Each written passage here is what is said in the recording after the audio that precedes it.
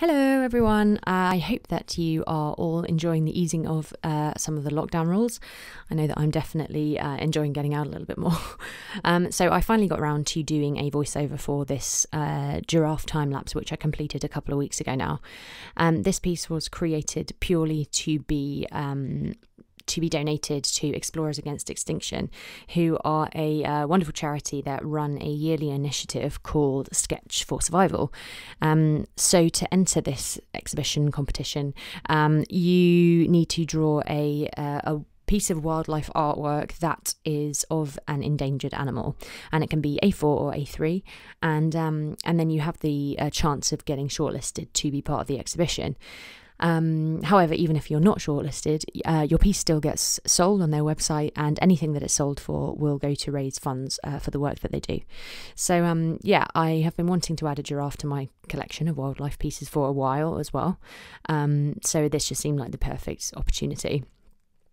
I actually went to the Explorers Against Extinction exhibition last year, and I was really quite shocked to hear about the decline of giraffe population. I think a lot of people, when we think of wildlife that's endangered, we think of elephants, rhinos, tigers, the kind of obvious animals. But I don't know, giraffe was never one that I really realised was endangered. But the numbers have fallen hugely in the past decade, so I thought this was a good opportunity to highlight this by drawing this animal. I knew from the beginning that I wanted to have a pitch black background. I have done this before and it can be very effective. However, in hindsight, I sort of wish that I'd gone about this a different way.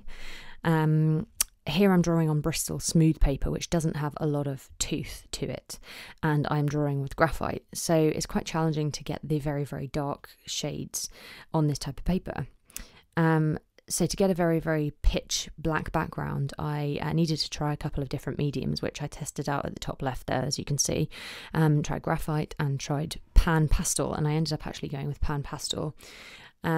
This was great, went on very smoothly and easily. It's quite messy, but the problem was that because I created this very, very dark value with pastel, that once I'd finished the drawing, it made the giraffe in graphite look very, very light, and the contrast was just totally wrong. So I spent a lot of time at the end of the video, which I didn't keep as part of this time lapse, going back in and adding darker values with this black Polychromo pencil that you can see me using here. I would like to get to a point where I can just choose exactly the right paper and pencils, so that I don't need to kind of mix media. I don't have a problem mixing media. I know that some people do. But yeah, I'll use whatever works at the end of the day. Something that I can get quite lazy with is sharpening my pencils, which sounds silly, but obviously is quite important when you're drawing individual hairs. They can get quite blunt quite quickly, and I find that I can get lazy with keeping the pencils very, very sharp, which was so necessary as well for this giraffe's face. The bit that's out of the camera at the top at the moment, the giraffe's head, it's all very knobbly. So you have all these hairs going in different directions, and you also had the light coming from the right hand side. So you had highlights, shadows, and all the hairs going in crazy directions. I kind of found it quite challenging to get this piece looking exactly right. I think actually every single part of this piece was quite challenging, provided me with different kind of things to overcome. I must apologise for the wobbly camera. I use one of these, I think a lot of people use them now, they're one of these arms with the kind of clasp at the end for your phone. And these are great because it means that you can get the phone or your camera really, really close to the paper, which is good because it means that I don't get my big head in the way of the video. But it also means that it's quite close to my shoulder or to my head. And so I kept bashing my head on it and sending the camera wobbling. So sorry about that.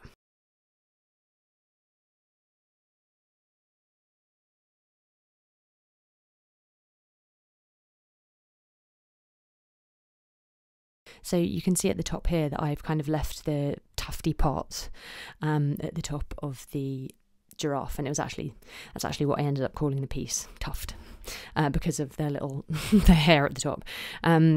I didn't know whether I was going to put the pastel down first and then bring out the individual hairs with an eraser, like I have done a few at the top, or if I was going to use either a black pencil or a black pastel to actually draw in between the hairs. So at this point I just kind of left that part and carried on with the rest of the drawing, in the hope that sort of I'd have some epiphany at some point.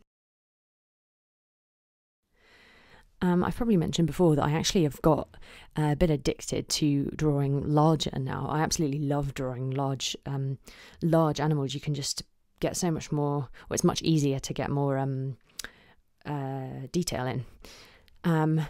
This is the largest that I could draw this piece for this exhibition competition. So,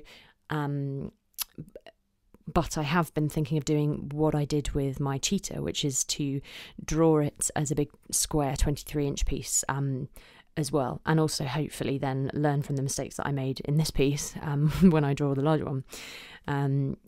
The two pieces I've created already are the cheetah and the orangutan, and they're both babies, and obviously this giraffe is young as well, so I think it would be a good opportunity to maybe add a little giraffe to that collection.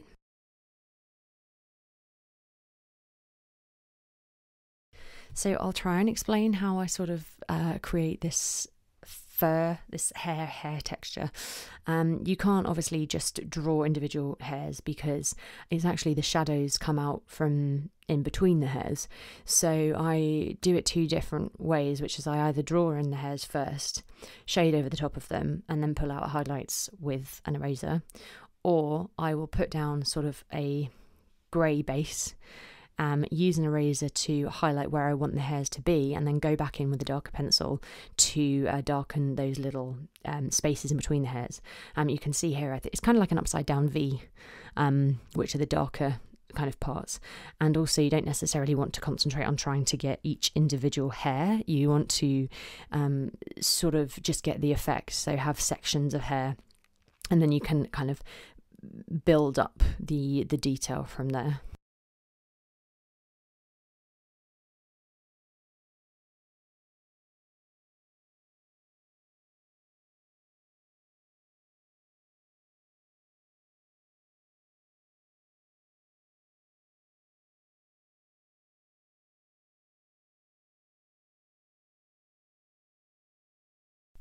So around the edge of the giraffe, obviously I've got the pastel background and then the graphite.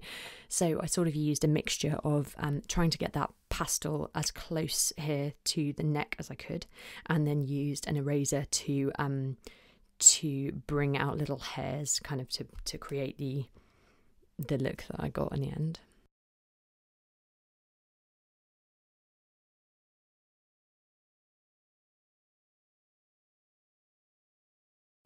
One thing that I absolutely love about this giraffe is that even though they're really, really young, they have all these sort of whiskers around their mouth, and these thick lips, and it just reminds me of a little old man.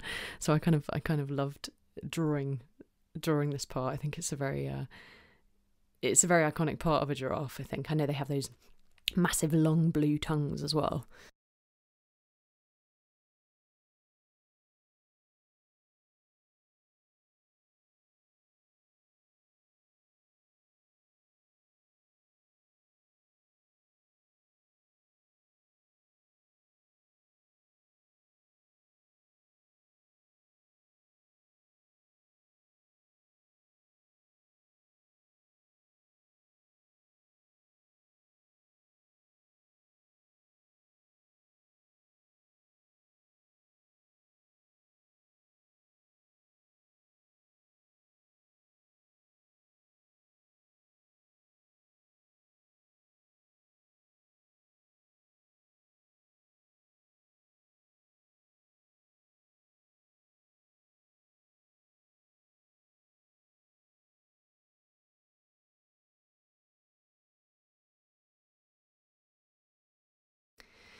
So once I finished this section, I went in and added the black background, and this is where I sort of started to realise that the graphite giraffe was far too light against the black background. I immediately regretted adding this entire background, because obviously after that, as I've said before, I had to go back in and add a lot more shading to the giraffe. So I had to be very careful about risk getting pastel all over the actual giraffe. When I'm drawing here, I've still got a tissue under my hand, but eventually I realised that the pastel's quite a thick medium, so actually it sits on the paper really well. Even if you've been leaning on it, it kind of covers everything. And yeah, it was also, you don't really rub pastel in. It's more, I kind of pushed it into the paper. I don't have any of those little spatulas yet because I haven't started drawing a lot in pastel. Definitely something I want to do that I keep talking about and haven't got on with yet. But yeah, so I don't have a spatula to apply it, so I just was using my finger, and use what you got, and kind of pressing it into the paper, as you can see here. And that is sort of all I have to say about this piece at the moment. I didn't film the end section where I went back in and added more detail because I needed to get very close to the paper, and I kept hitting my head on the camera. Definitely need to try and sort out that issue. So I just turned it off. But hopefully this has been insightful or entertaining or interesting or one of those things. But yeah, feel free to subscribe or like or any of that stuff. And I hope you've enjoyed watching. Thank you so much. Bye.